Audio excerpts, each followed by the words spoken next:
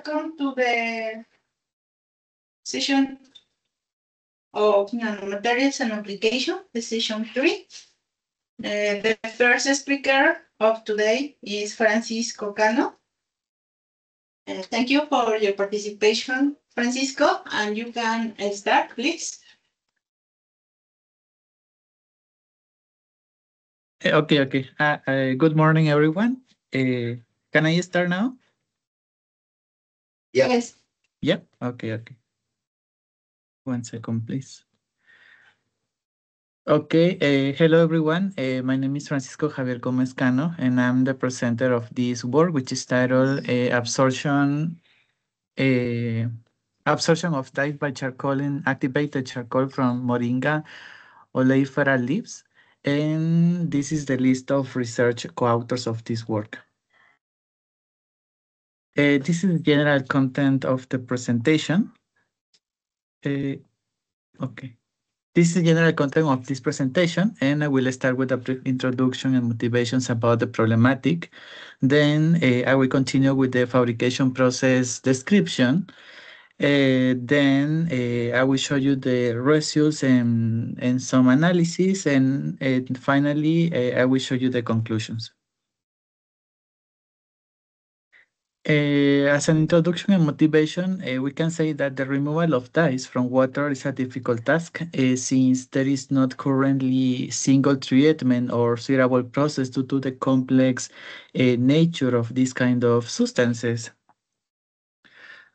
These dyes are widely used in different kind of industries, like for example, textile, paper and food, among others. And large amounts are discarded into water bodies without previous treatment. This leads to several serious problems. So many of these kind of compounds are also carcinogenic or mutagenic, representing a direct risk to human health when they enter the food chain or contaminant drinking water bodies. That is why it's necessary to develop new or suitable technologies to remove this kind of pollutants from water bodies. In response to these, different technologies has emerged to offer a solution to this problematic, like for example, gravity separation, ion exchange, sedimentation, ultrafiltration, among others. However, standard wastewater treatment technologies reach their limits due to the rapid population growth, large-scale industrialization, and urbanization. In this context, carbon-based nanomaterials like charcoal has emerged as a highly efficient alternative for water treatment. Charcoal is a lightweight black carbon-rich material made from heating organic materials in the absence of oxygen.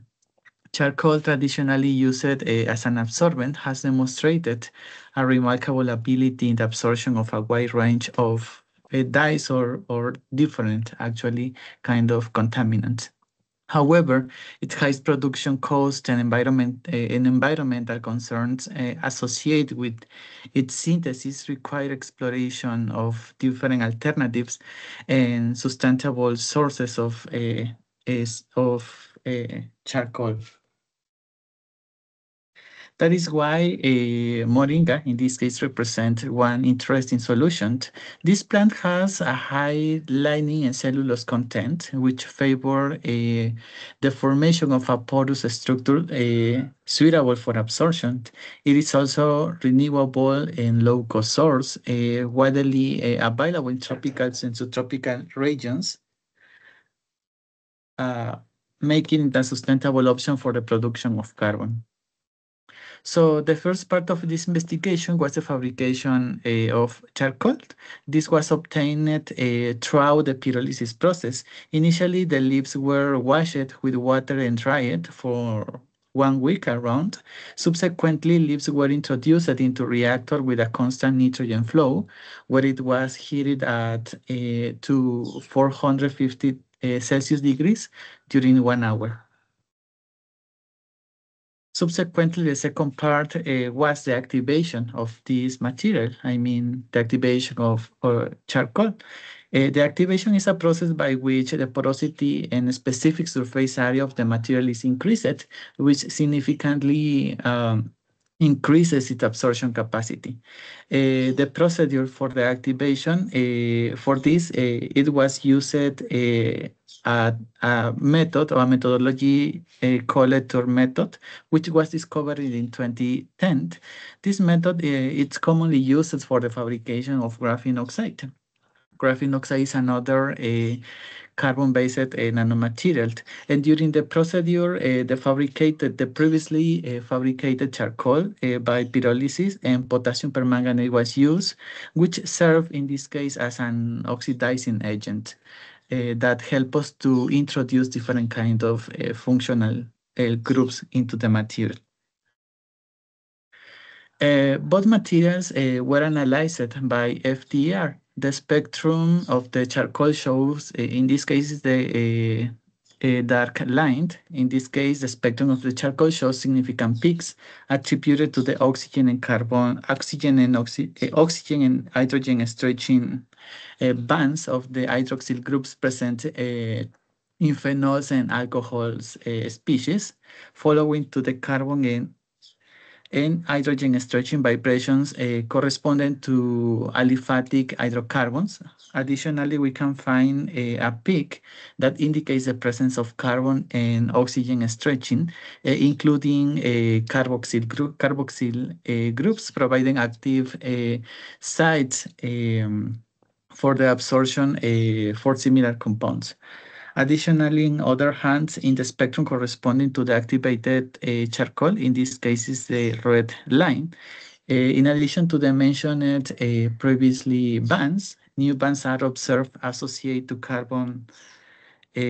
carbon-oxygen stretching vibrations of the carboxylic groups, following to the bands related to the bending vibrations of the carboxyl and carbon and oxygen stretching corresponding to the alkoxy groups.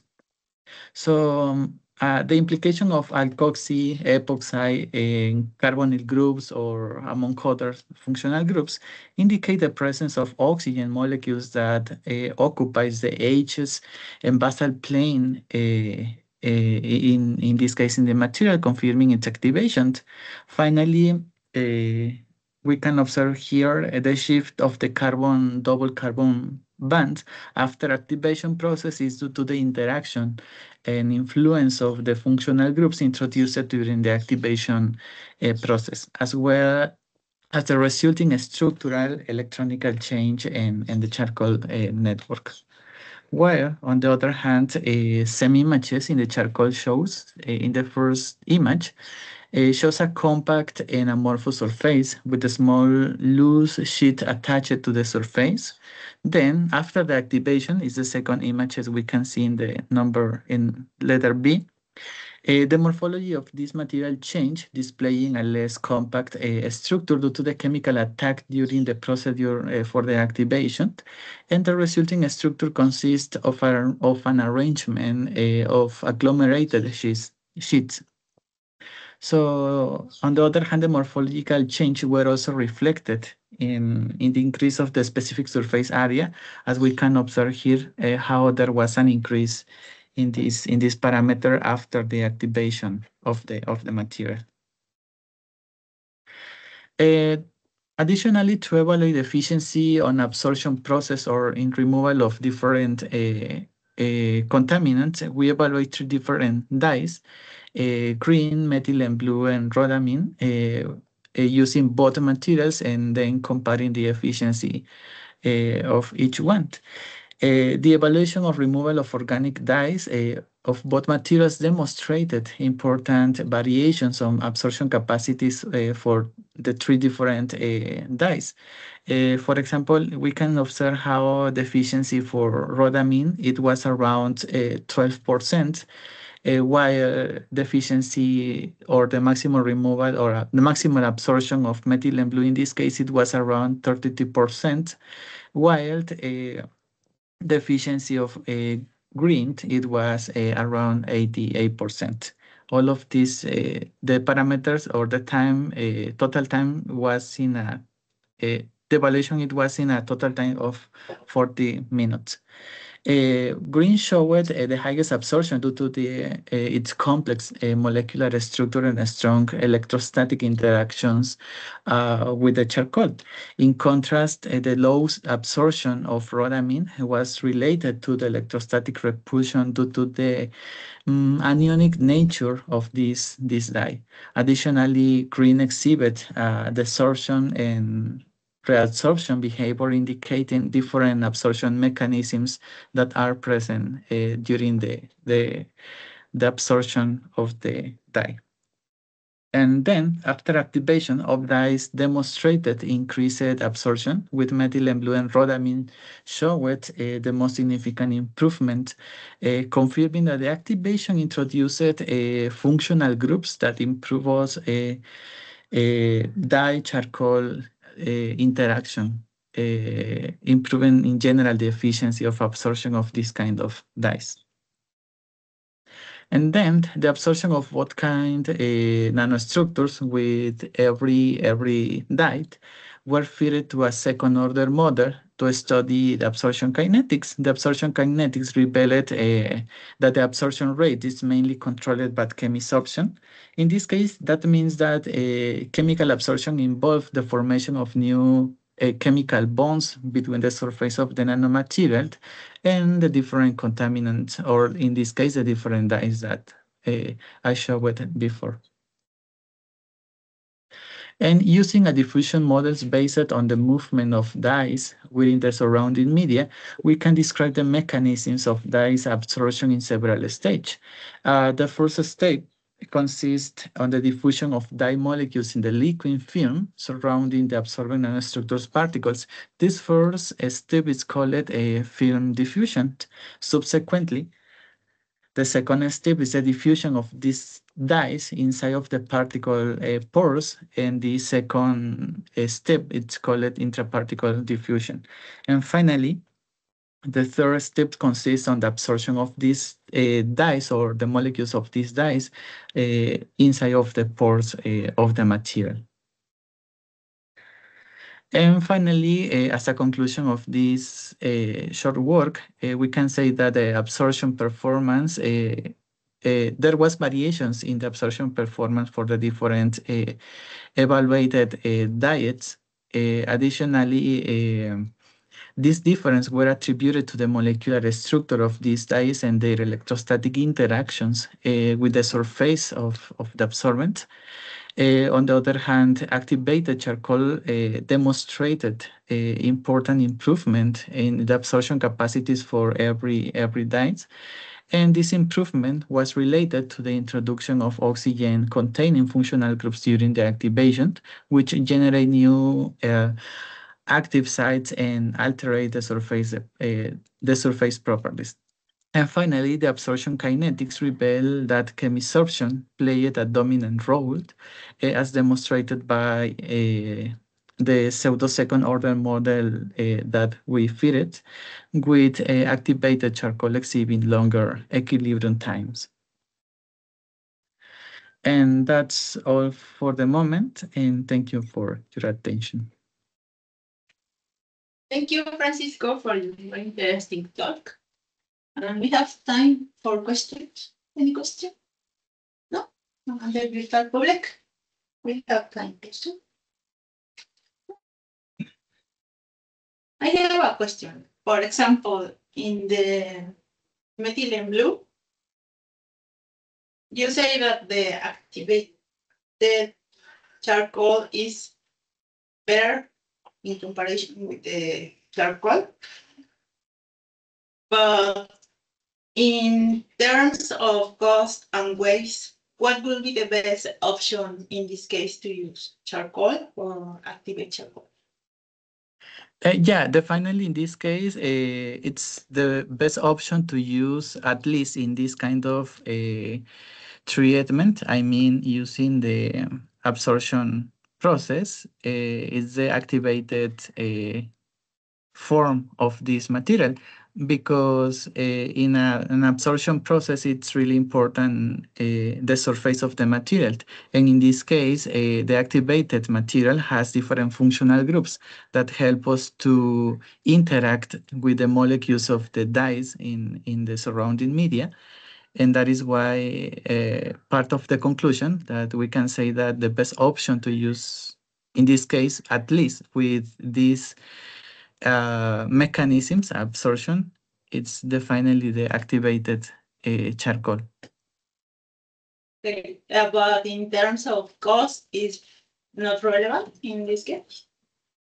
Yeah, in this case, it depends because, for example, the source of the original material, charcoal, the source is environmental friendly because it comes from leaves or actually it can use from different kind of sources. However, it's important to say that for now, for example, the activation procedure or the procedure to activate the material, it was using this methodology. However, it's important to say that in the future, it's possible to develop new methodologies to activate this material, trying to reduce the cost. But it's a challenge that it's necessary to develop new technologies in the future. Okay, very interesting. Do you know if there are another plans to obtain charcoal? Yeah. Actually, there are many kind of sources. It's possible to obtain this material from different sources. There's not, we can say that there's not a limitation. Almost every fruit or every kind of plant can help us to obtain a variant of this material.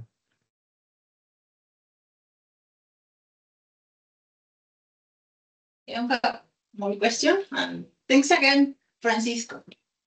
Sure, thanks to you.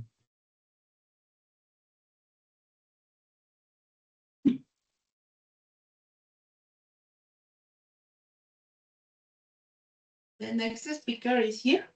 Yes. Yes, I'm here. Okay. Do you have you? Juan, Yes. Hello.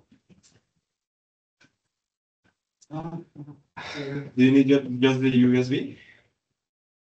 Yeah. Okay.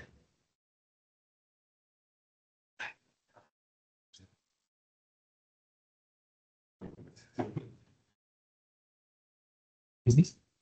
That's it. Yes. Only.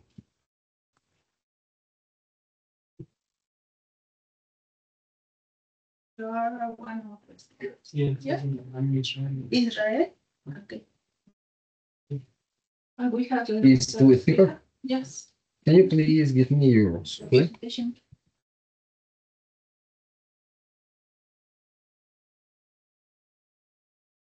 Thank you.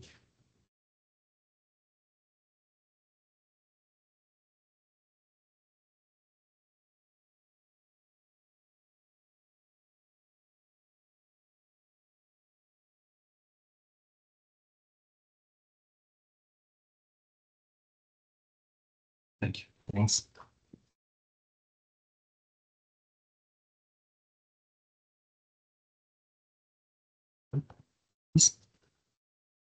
Yeah.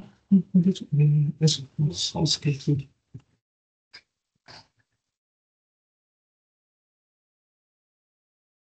Okay.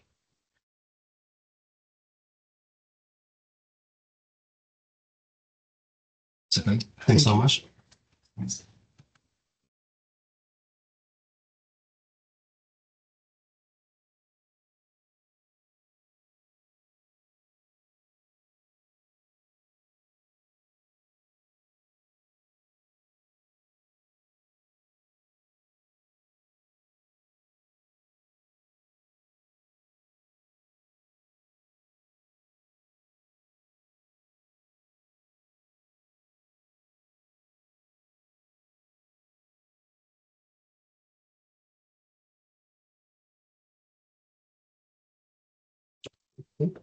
Okay. It's okay. Give me a moment, please. Yes.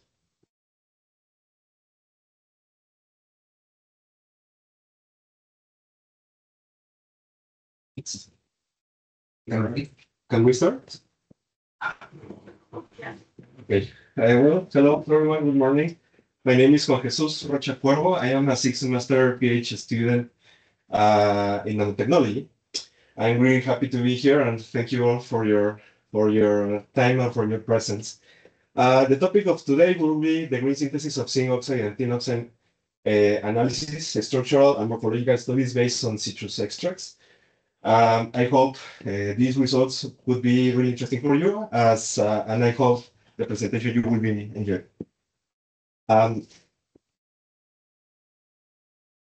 Can you? Oh, thank you. Yeah, whatever. Thank you. Okay. Awesome.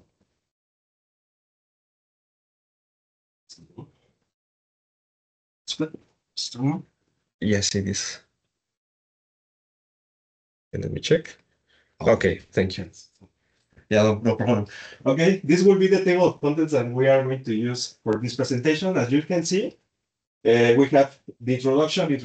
In this introduction, we're going to talk about one of the most statement problems that we studied to get this investigation and these results. In the experimental procedure, we're going to talk about the methodology that we used to obtain more of the typical results and also the equipments that we use for the characterization of the nanoparticles.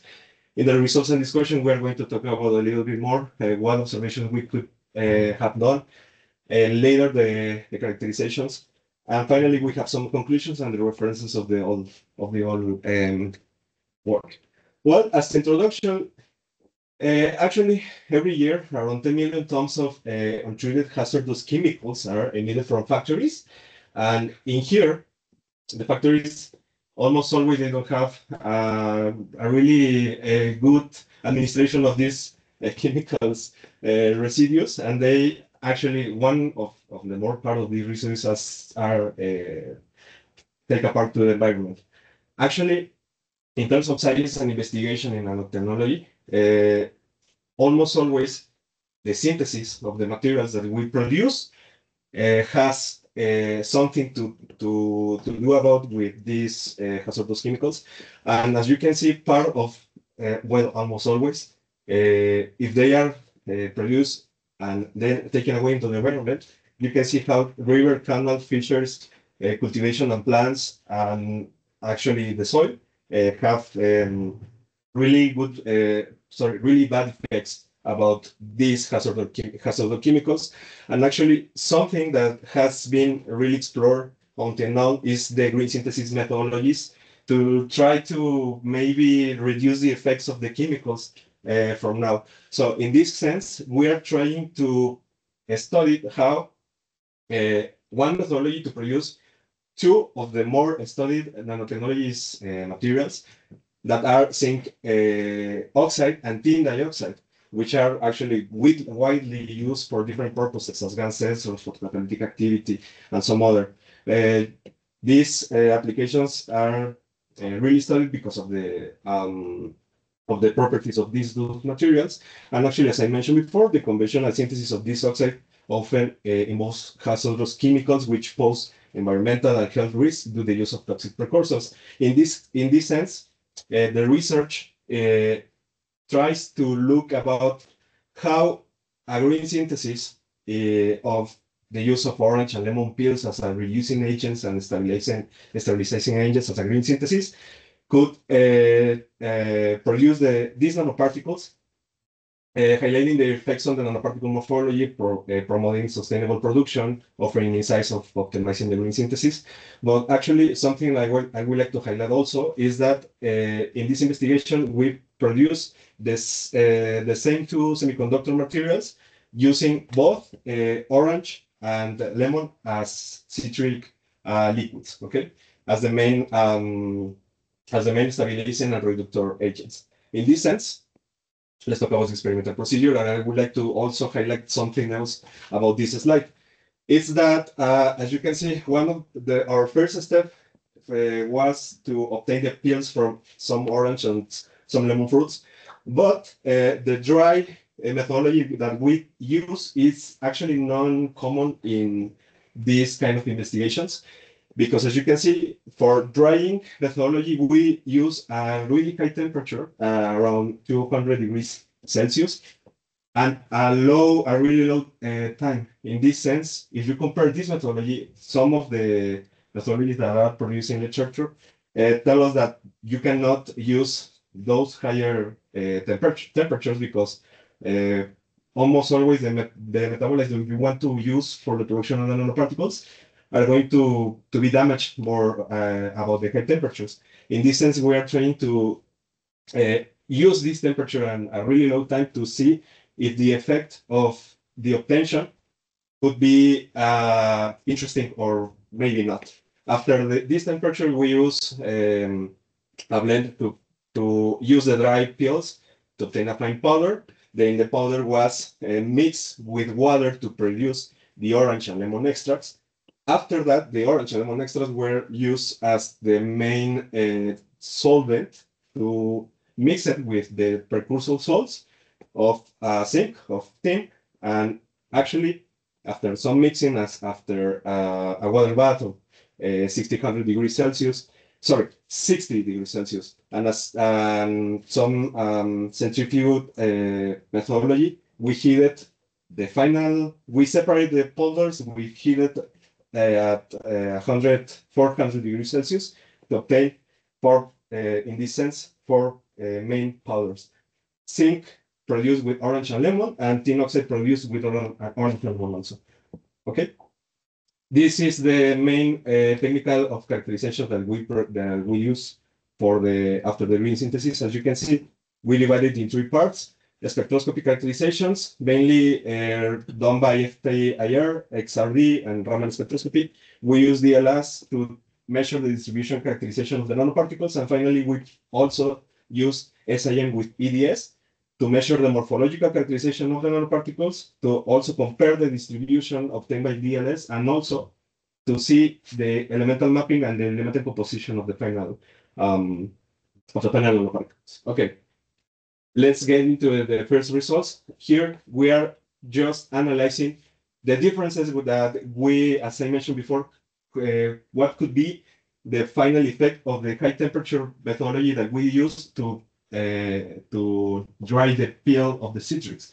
In this sense, let's start with the down part of the image. We can see here actually that the lemon and orange powders show their characteristic and functional compounds that were analyzed and compared with the literature. We found that everything is okay in terms of the in the presence of the key bioactive compounds.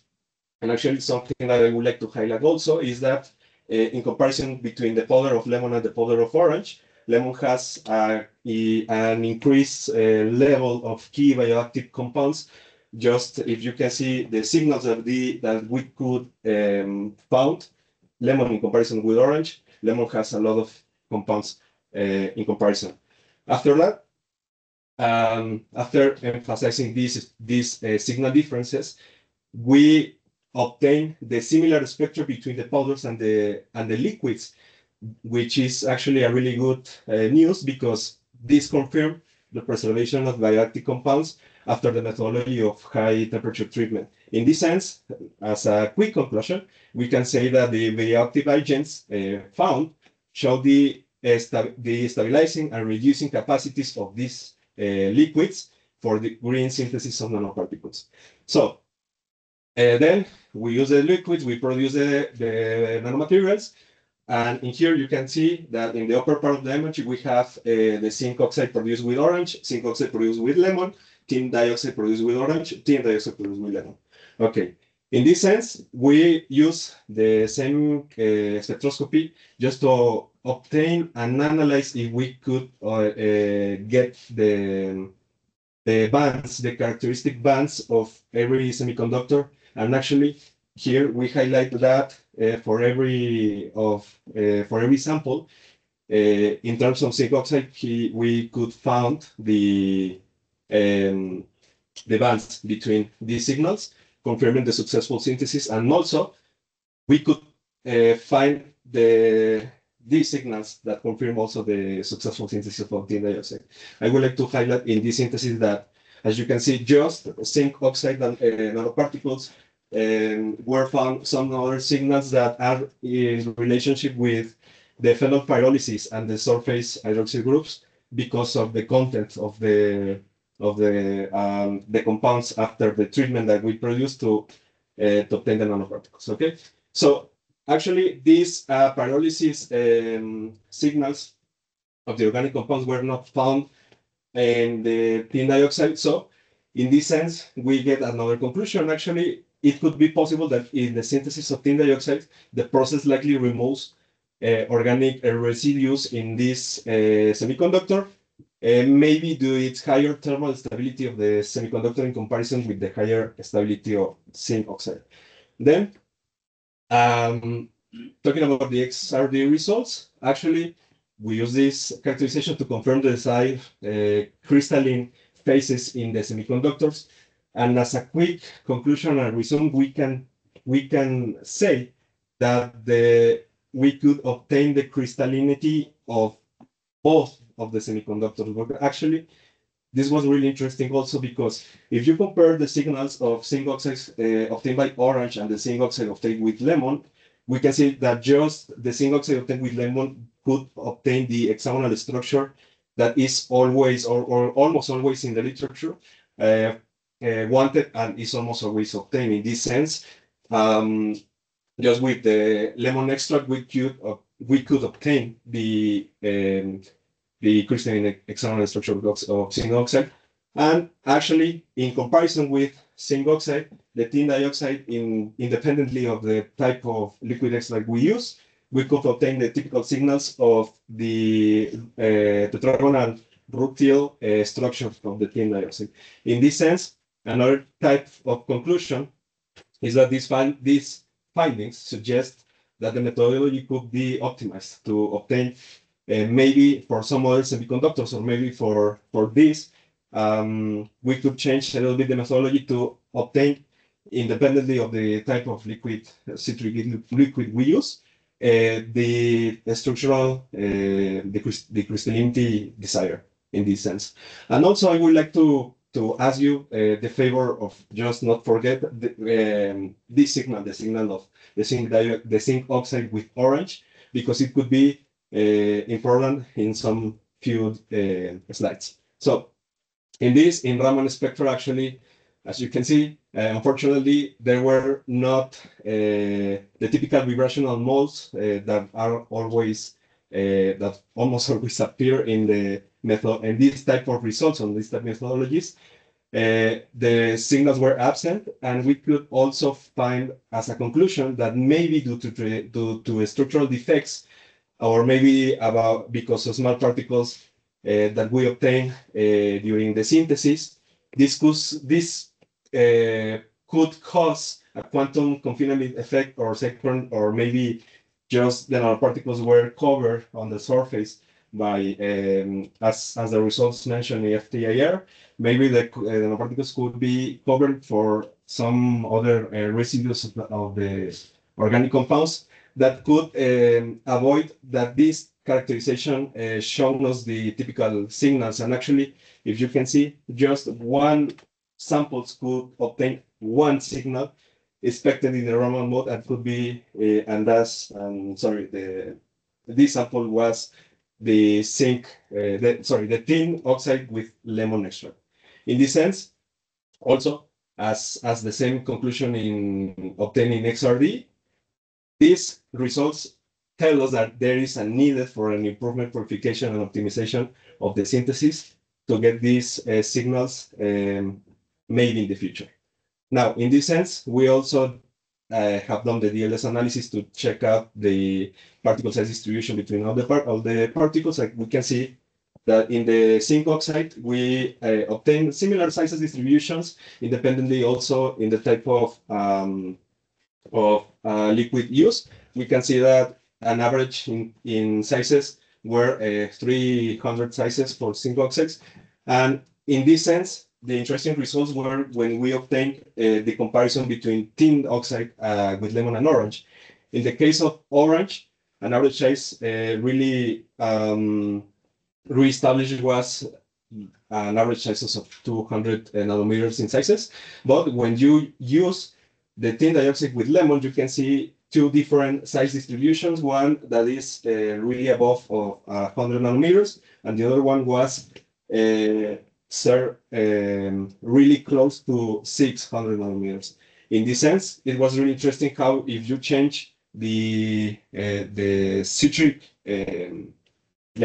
liquid, look how the size distribution changes a lot in terms of every semiconductor. Okay, so in this sense, if you're looking for a specific size and you're using maybe in the future semiconductor as zinc oxide and you're producing the resynthesis, you can see that the citric extract does not produce any changes in terms of zinc oxide, but in the case of tin dioxide, maybe you need to look up the specific size you want to try and the specific liquid, citric liquid you want to try also in the methodology.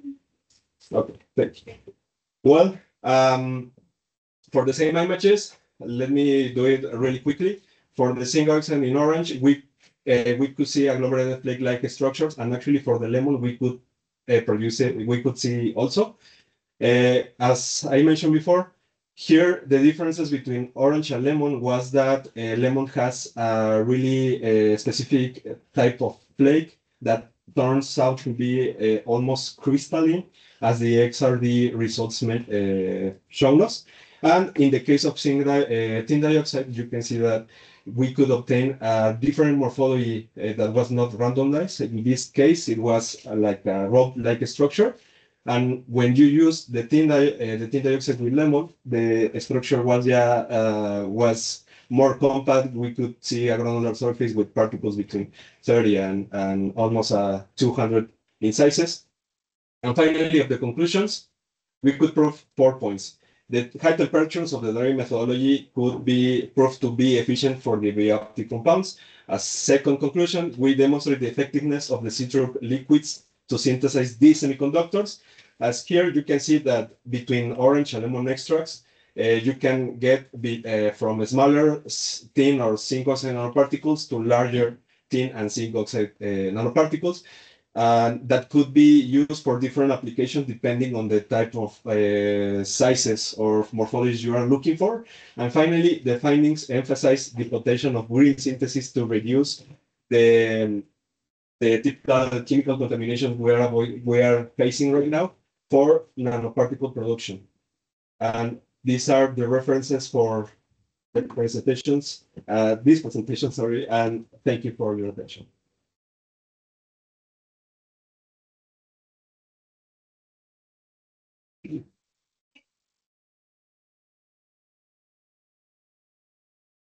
Yes. Did you estimate crystalline size for the differential spectrum? No, we have not measured the crystalline size. Actually, what we face in the results in terms of that some citric extracts produces one or another crystallinity depending on the semiconductor. Something I would try before measuring the crystalline size would be to obtain a specific preferential structure and then measure it if it could be possible in the future, where we have not measured with these results.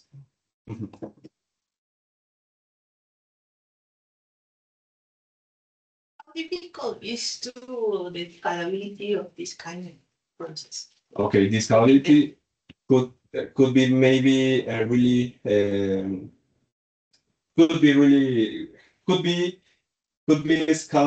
scalable with a high probability.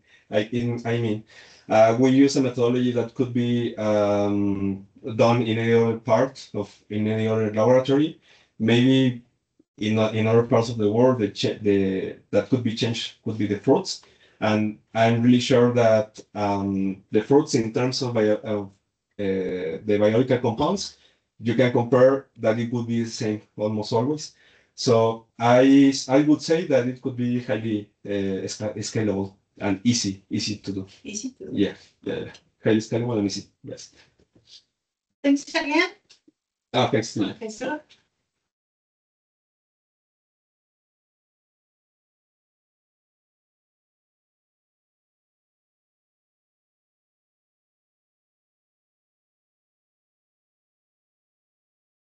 The next speaker is Israel Iván Lara. Yes. Thank you. Is your slide? Yes. This one?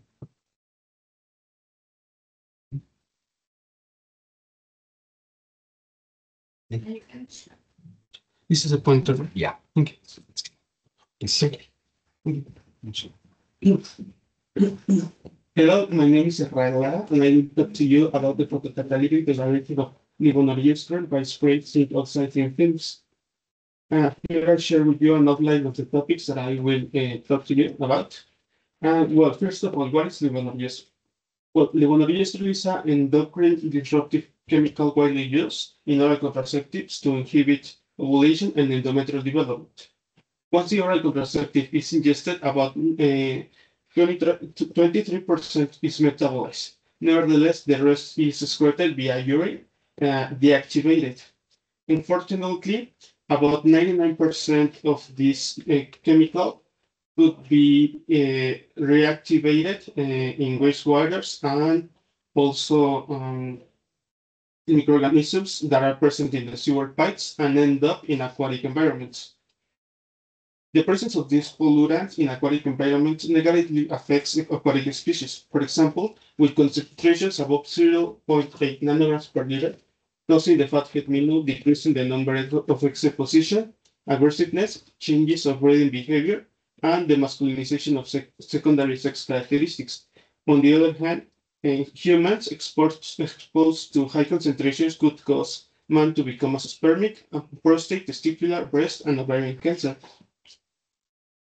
To address this environmental threat, the photocatalysis offers a promising and environmentally friendly solution. This advanced oxidation process is based on the irradiation of a semiconductor, and when a photon reaches the semiconductor with the required amount of energy, the electron in the conduction band reacts with it causes an electron to move from the valence band to the conduction band. The electron in the conduction band reacts with oxygen producing superoxide anions, while the hole produced in the valence band reacts with water, forming hydroxyl radicals. Both superoxide anions can degrade pollutants into water and carbon dioxide. One of the metals that is commonly reported by several authors is zinc oxide, since it has a high photocatalytic performance under UVC light, and it's also presents versatile morphologies and modifiable crystalline structure. Okay, for this project, two thin films of zinc oxide were synthesized. The first film was prepared using a 0.1 molar concentration of the zinc precursor, which has mixed with methanol, glacial acetic acid, and water with 3 atomic percentage of nickel acetate added to obtain a zinc oxide film doped with nickel. This sample is referred as zinc oxide 0.1 SP nickel. The second film was prepared using a 0.2 mole of the zinc precursor, and the precursor was ground for 1 hour at 6 revolutions per minute and dissolved in methanol, glacial acetic acid, and water. This sample is referred to as zinc oxide 0.2 SP GR.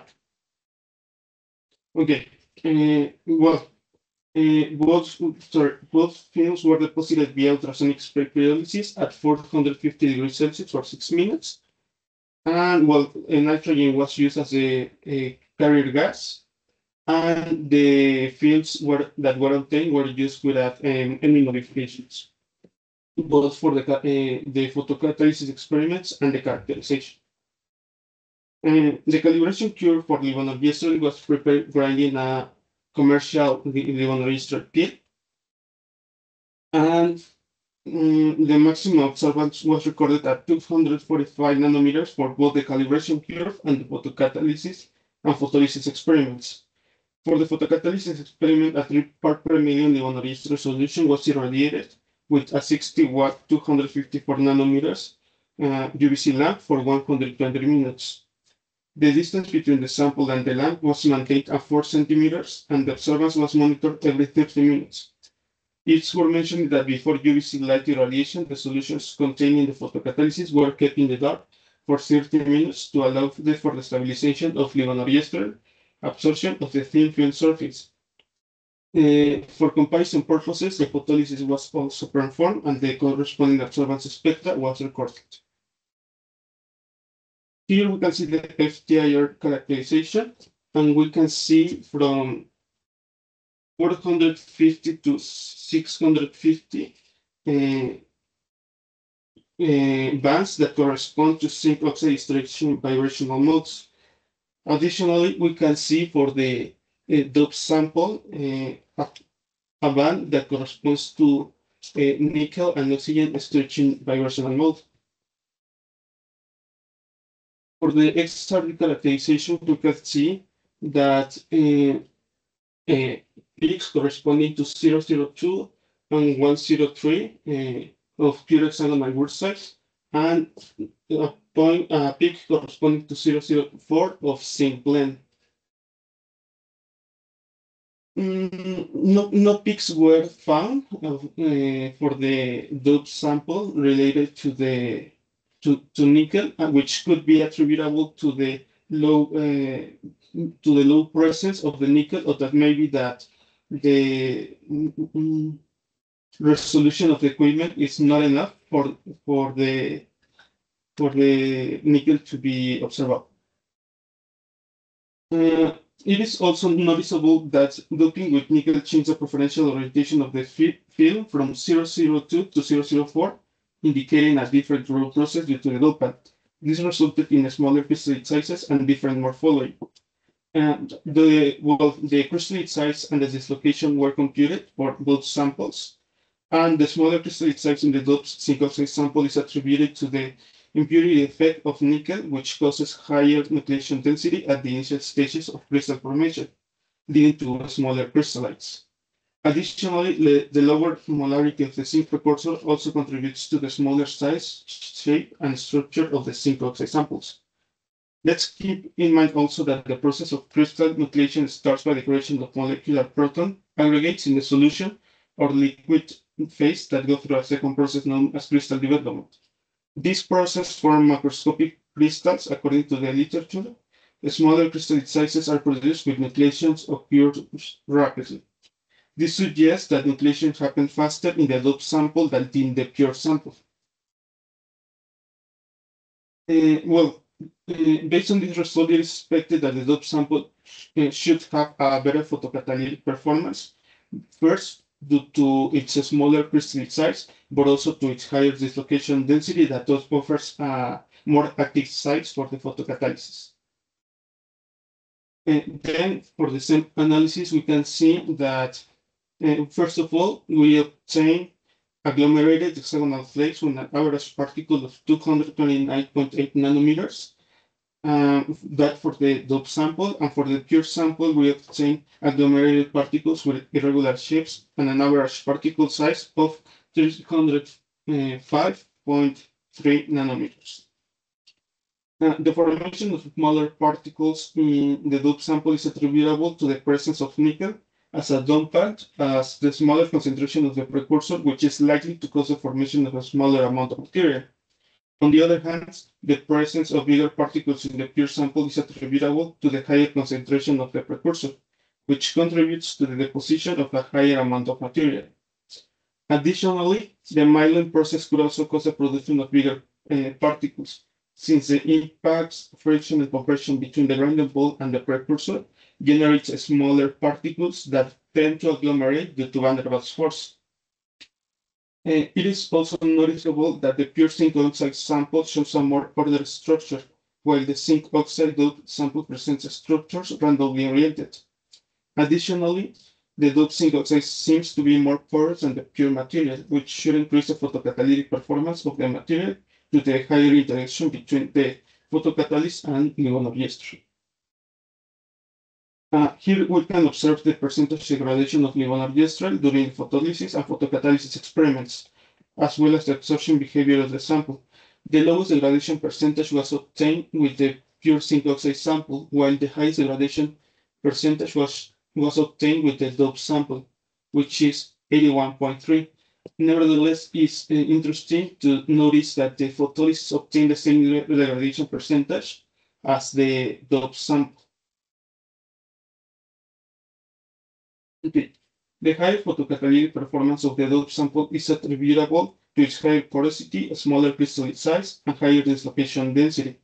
On the other hand, the lower photocatalytic result corresponds to the pure sample, which is likely due to the lack of defects on the surface of the material, which was caused by the milling of the precursor and the presence of bigger crystalline and particle size caused by the higher concentration of the precursors. Also, the degradation of livonorgestrel by photolysis matches the performance of the zinc oxide sample. Complete degradation is not possible through photolysis alone, and authors believe that it may be viable by photocatalysis using the zinc oxide thin film synthesized by the authors with longer irradiation times or by using a different photocatalytic material. This work represents the first step for testing the photocatalysis of livonorgestrel using zinc oxide, and additional work is required by the authors to improve the photocatalytic degradation of livonorgestrel and understand also its degradation mechanism. So, in conclusions, pure and dope zinc oxide thin films were successfully synthesized using ultrasonic spray pyrolysis and evaluated for their effectiveness in degrading livonorgestrel.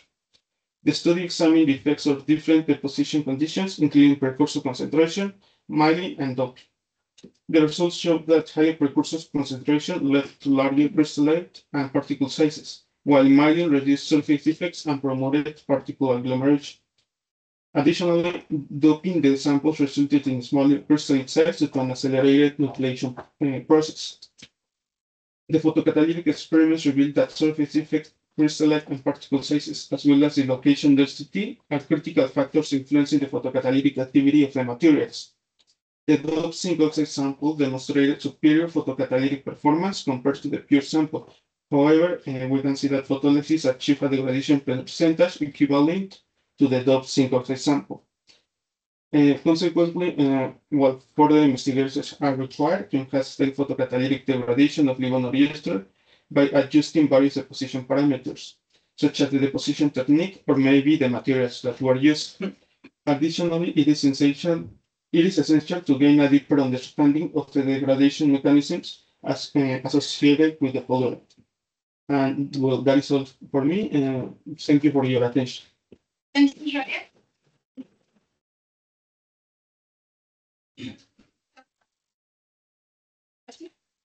Yes.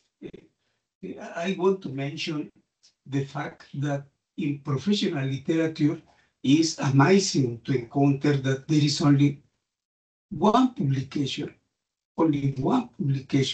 regarding photocatalytic degradation. This makes me suspect that, as you point in the introduction, there is the chance to develop more dangerous secondary products that in this work, very interesting, it will be necessary to do in order to follow the degradation in chemical composition. My other suspect is if levonorgestrel was prohibited for further application as anticonceptive pill. No? There is a lot of questions, no?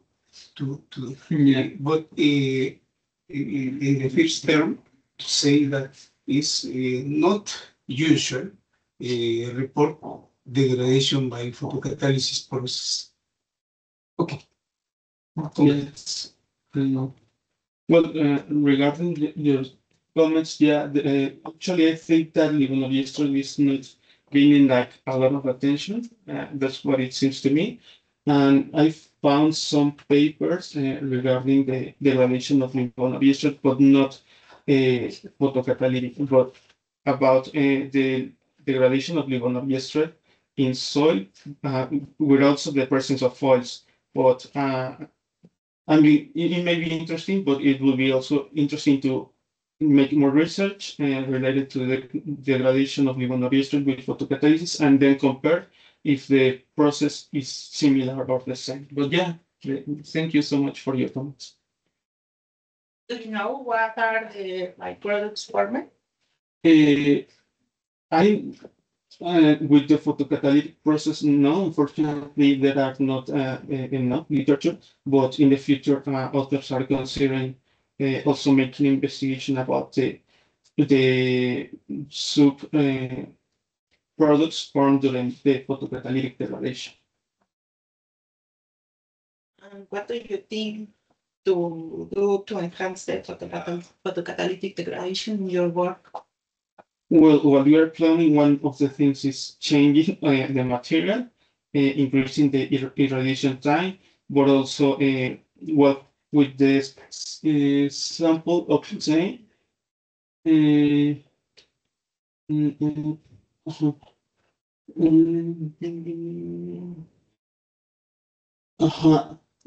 idea is also to use the same deposition method, but also maybe not drying the material, maybe dope it, or maybe use other dopants, maybe as oxide graphene, or maybe a combination of oxide graphene and silver, or only silver, just to test if that is that improves the performance of the photocatalyst.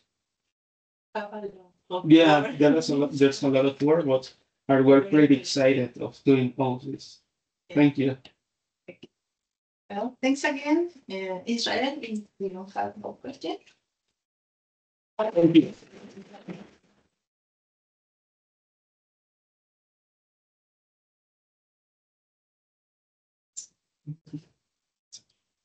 Okay. Give me a moment. I have your slide here.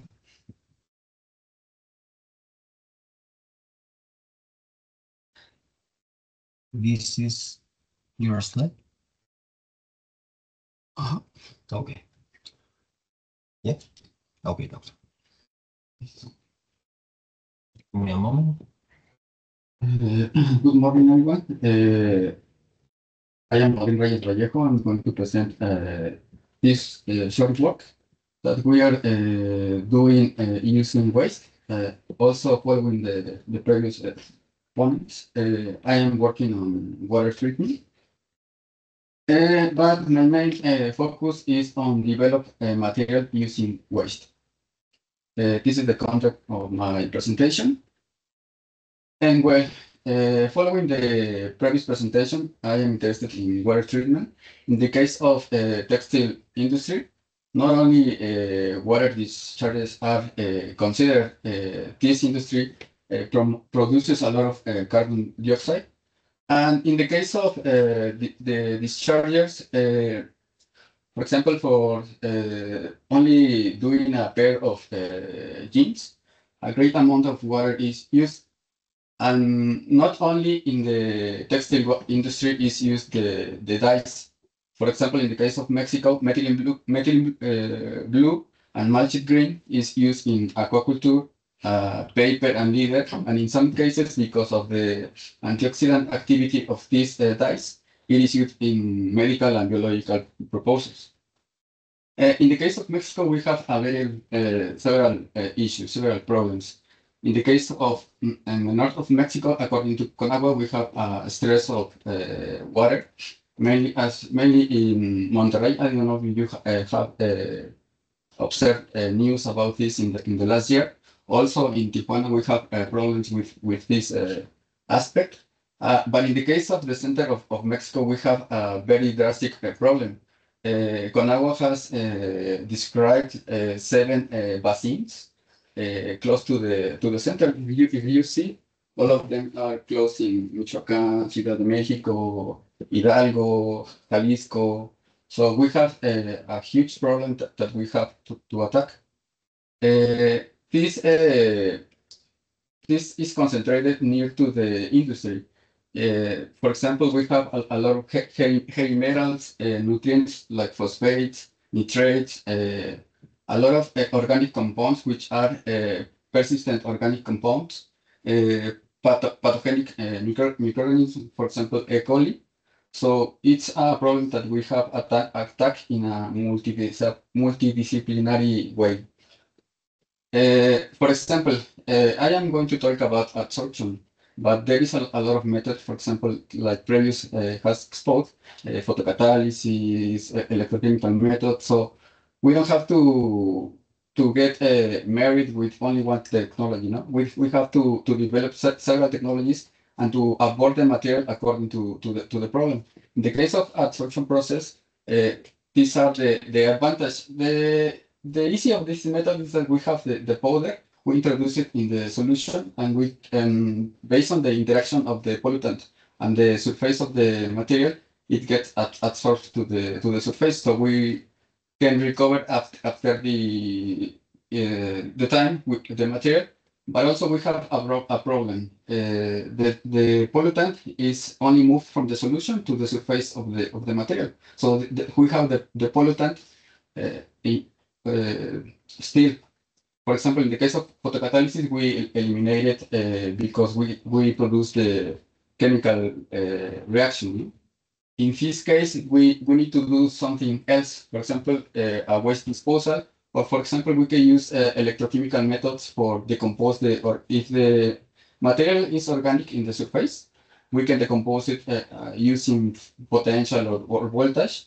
Or in some cases, if we absorb metals, we can recover the metals by applying some voltage or potential as a similar way in an electrodeposition process. So this process is very friendly with nature because we can develop materials with waste. For example, as Francisco said in the first presentation, we can use different ways of fruits, vegetables, plants, trees. So the cost is very low if we use this kind of materials. In my case, I am interested in abundant waste. For example, eggshells. Eggshell is a worldwide used food. Well, there. In the case of Mexico, we are not in the top of the production of egg, but we have enough production to have great amount of eggshell.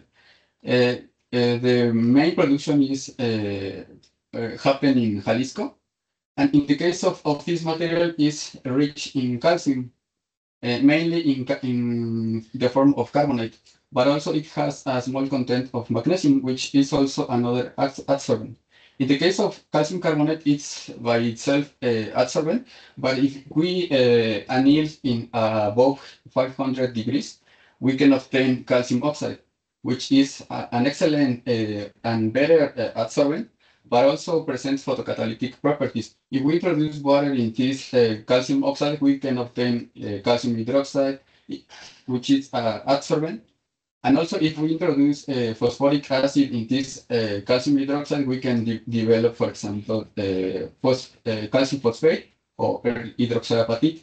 Hydroxyapatite is the material that we have in the tip, which is another excellent adsorbent. Actually, the cafe paints the tip because of the presence of this material. Well, this is a biodegradable material. Actually, I don't know if you have learned or have heard about the governmental program called the Sembrando Vida.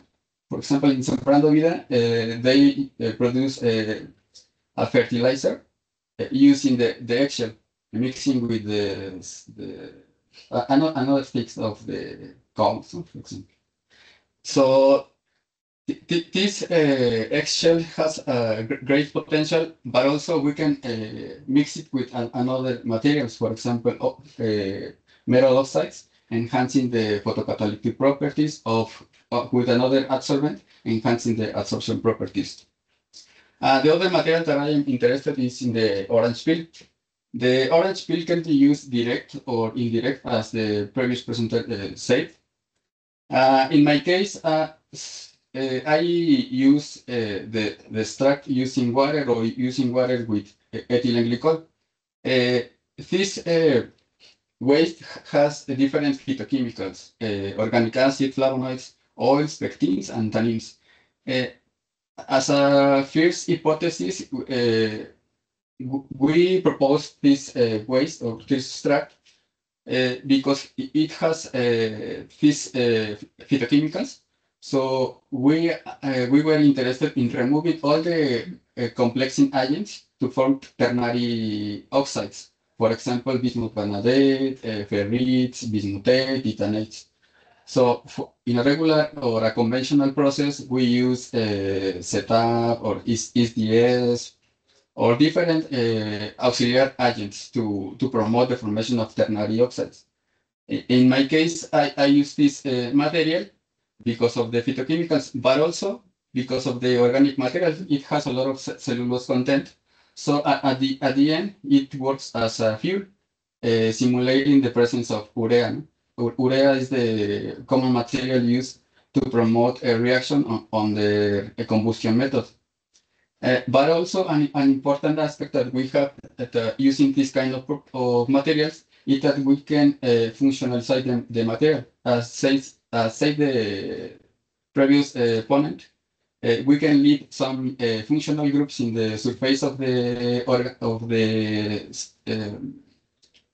metal oxides, giving extra function to the material. For example, we can leave carbon inside of the structure, promoting the defects in the materials, enhancing the electrical properties. So we can obtain or develop materials with a better photocatalytic properties, or enhancing the absorption of the dyes of the pollutants. So we can increase the removal also by absorption and by photocatalysis process. Well, this is the process is very simple. In the case of eggshell, we only wash it, blend it, and sieve it in order to homogenize the size of the particle. At the end, we anneal at 900 Celsius degrees for 5 hours to promote the formation of calcium oxide. In the other side, we are forming zinc ferrite. We obtain the orange peel powder. We introduce it in water. We macerate it 2 hours at this temperature. At the end, we cool down naturally, and we mix in water zinc and iron nitrate in a equimolecular proportion. And then we mix to the solution, and we heat it around 80 Celsius degrees to 90. And we remove all the water. At the end, we have a mix of these two sources and the orange peel powder. We move it to the furnace and we heat it to 500 Celsius degrees, and we finally form the ternary oxide. We mix it in a conventional ball milling process. And finally, we introduce ethanol to increase the incorporation of feedstock material. But also an important aspect is that at the end of the milling process, we have a material which is very compact. When we introduce the ethanol in this mixture, we observe a change in the morphology or the appearance of the material. Actually, we have like a talcous appearance, a very soft material.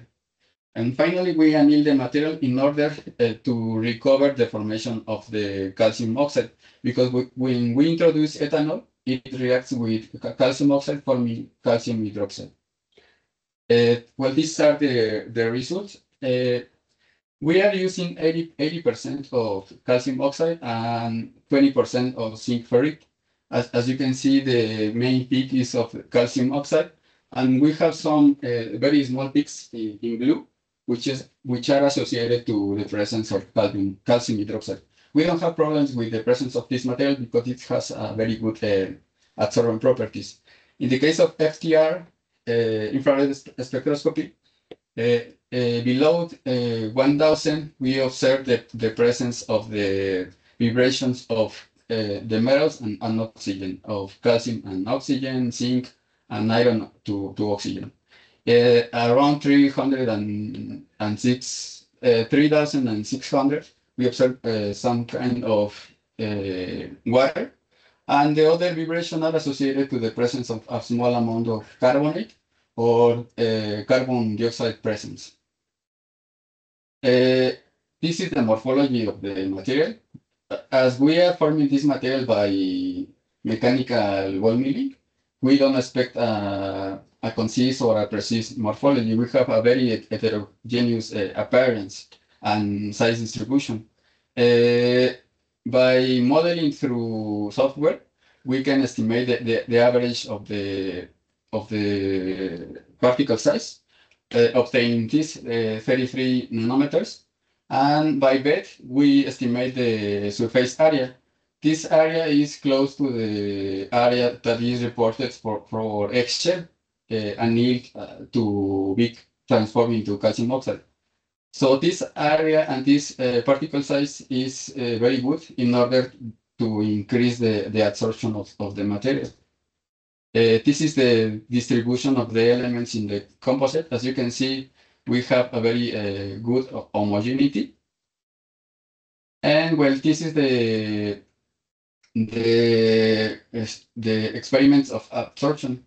I don't know if you remember in the case of Francisco when he presented the experiments of charcoal.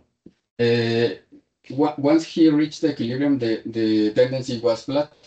This is because it was related to absorption process. It means that once the material is covered by the dye, the next dye is covered, the first dye is covered. It's a multilayer process. In this case, we don't have a multilayer process, we have a chemisorption process. This means that we have like a reaction. Reaction is performing across the time. So the activated sites are covering with the time, independently of the adsorbent we are using or the concentration of that we are using. We have this kind of behavior. When we model the results, we model to pseudo first order and pseudo second order. We observe a better fit into the second pseudo order, which means that we have in the presence of a chemisorption process. This is a way in which we can schematize the chemisorption process. We only have some kind of activate sites, so the dye only get adsorbed in these specific sites. If it was a fissorption, we will observe more dye or more pollutant above the first dye is absorbing the first layer. Also, we perform some experiments varying the temperature in order to see the thermodynamic parameters. We observe that enthalpy and entropy is positive, which means that we have a lot of distortion, which is related to chemical interaction, which confirm the presence of chemisorption process. But also, as you can see, we have a negative Gibbs-free energy, which means that we have a spontaneous process. But also, when we increase the temperature, we observe a better performance, which means that we have an endothermic process. So at the end, we obtain a material which is synthesized using waste, which is a sustainable performance. Also, this material has great performance for malachite green, but also we have tested for another dyes, like for example, methylene blue, but this material is better removed by photocatalysis. And finally, this process is mainly governed by chemisorption, and the process is endothermic and spontaneous. And well, that is all for my part. This is part of the team and the institutions that are participating. And thank you very much. Thank you. This is Ashok. Interesting thoughts. We have time for questions. Okay. I saw in maybe the first or second slash the absorption processes involve the regeneration. Could you tell me something about what are the potential regeneration methods for the this composite after it has been used for light absorption? In this case, it's very complicated.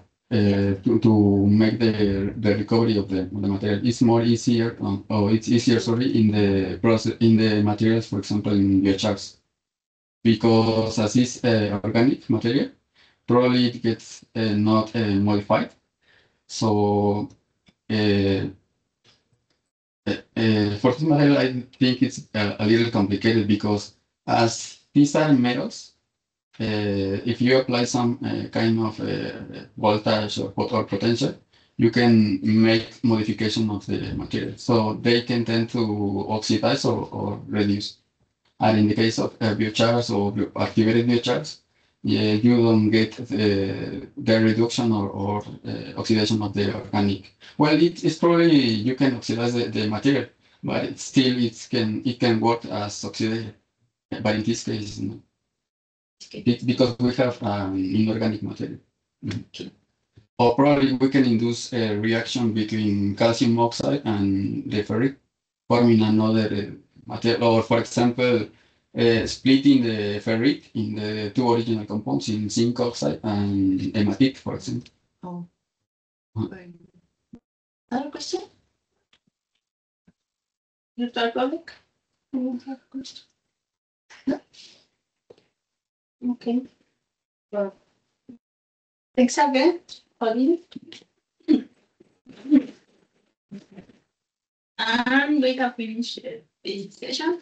Thank you very much for your participation. See you.